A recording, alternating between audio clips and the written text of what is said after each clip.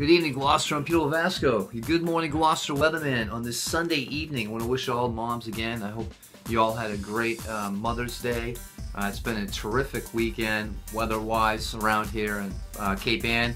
As today we reached the upper 70s to low 80s. I was actually down the beach today. You can see I'm a little red. Good Harbor Beach was, I was surprised. There were a lot of people down there bathing, and there were a few people in the water.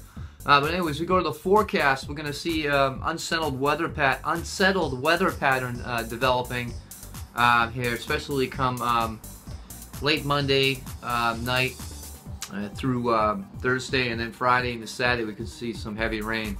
So let's get right to the forecast for your Sunday night. We're going to be mostly clear. Temperature's going to be dropping down to the low 50s. We're going to have a light west wind around 7 to 10 miles per hour. Coming up here Monday, it's going to be sunny in the morning.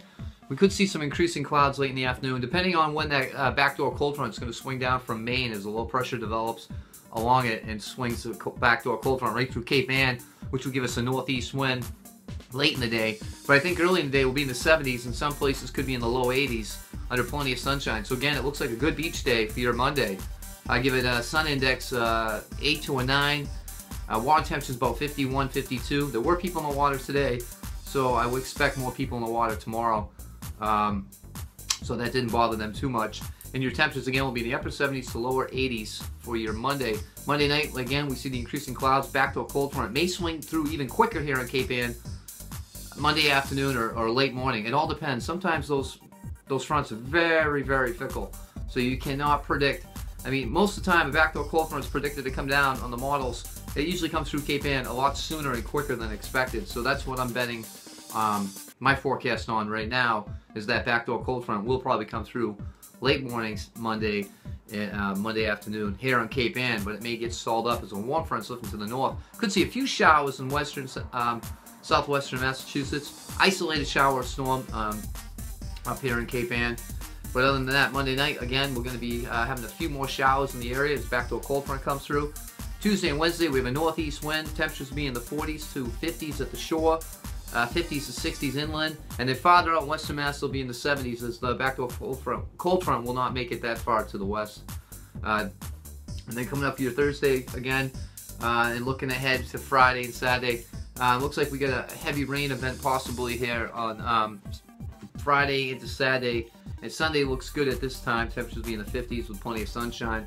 We'll be keeping an eye on that wind and rain threat for later on in the week, as we'll have patchy fog and drizzle also along the coastline, especially up here in Cape Ann with a northeast wind, water temperatures in the 50s, air temperatures in the 40s and 50s. You match that dew point, and then you get that fog and drizzle that comes right on shore.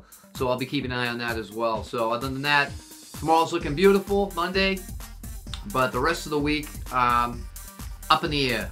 It seems to be more unsettled as the models are coming out now. With patchy fog, drizzle, and chances of showers along the coastline. A little bit warmer over the interior. And then we get into the Friday, Saturday, where we could see about a heavy rain and some gusty winds at the shore. Right now for Mariners, we're not looking at, if I go back to my computer model here, we're not looking at any small craft or gale warnings for your Monday.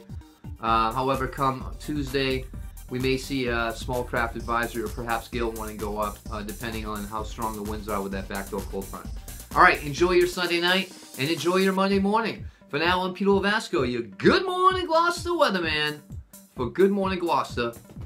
Have a great night, a great morning, and go Bees! Let's hope the Bruins can win tomorrow night, or tonight. Bye.